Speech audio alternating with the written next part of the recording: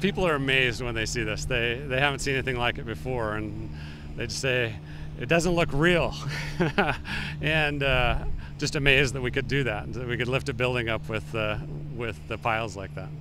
This building has stood for over 130 years, so that's testament in itself that it was a great site. And we've been able to see the foundation as we excavated, and it was beautiful. For what they had, they did a great job. We put the temple on stilts so that we could build a basement underneath it. We're building 2 levels of basement underneath the tabernacle section. It's kind of an exciting, once-in-a-lifetime opportunity to lift a historic building like this. We actually haven't moved the building. We're doing all we can to keep it where it is. It'll be beautiful, beautiful basement here. We started by shoring up the building, putting in the piles to hold up the building, and then excavating down.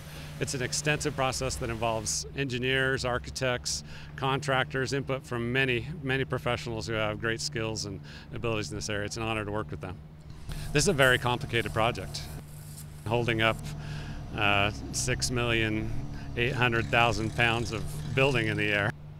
I have a great team that we work with regularly as we see issues and we work through them. There's a confidence here that we're going to get it done and it's going to be great.